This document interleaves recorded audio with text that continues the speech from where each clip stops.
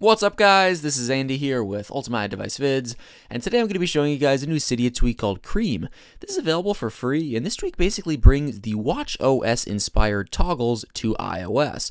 So in watchOS, when you have things toggled on, as you can see, there's these nice vibrant colors there, and iOS does not have this, and basically Cream just brings that style to iOS's control center. So if I just show you guys here in control center, for everything that I have toggled on, there is a nice color. And everything within the control center does have its own color, as you can see here if I just enable all of the toggles. Now the tone of the colors will depend on the environment that you're in. Because I'm in a fairly light, bright environment, the colors are light and bright, but let's just say I was in something like Compass, then you can see the colors are much more dark.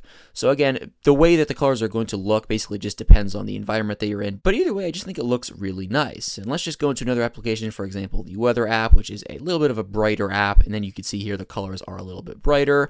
And once again, this is available for free and it's called Cream. However, you will need to add CP Digital Darkroom's repo in order to install this tweak. So just go over to sources and add the repo. It's just repo.cpdigitaldarkroom.com. Then search for Cream and install it. Let me know what you guys think about this tweak down below in the comment section. If you guys enjoyed this video, make sure to give it a like and subscribe to this channel for many more videos on Cydia tweaks and jailbreak content.